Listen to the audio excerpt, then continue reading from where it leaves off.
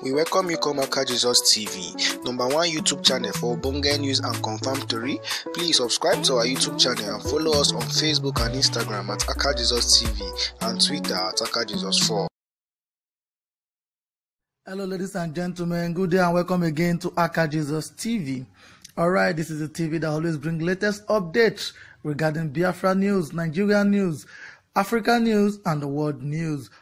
Today we just want to give you latest updates. This one is coming from Nnamdi Kanu.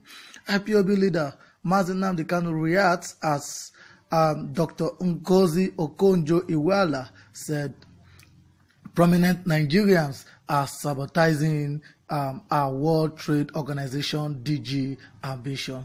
All right, guys, I'm going to be giving you updates on this news shortly. But before I give you that, I want to say a very big thank you to every one of you who has viewed my channel, those that have subscribed and those that are yet to subscribe. I'm saying God Almighty will bless you and also provide for you. Now the news in detail. The leaders of the indigenous people of Biafra, Nnamdi Kanu, has taken to his verified Twitter handle to slam Nigeria.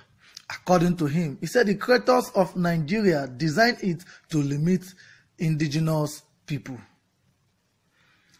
According to him, he said if you work hard to secure an international appointment, your fellow Nigerians will try hard to destroy you. Nnamdi Kanu further gave example with the former World Bank president and also former Minister of Finance, the person of Dr. Ngozi Okonjo-Iweala. According to him, he said Nigerians are against her.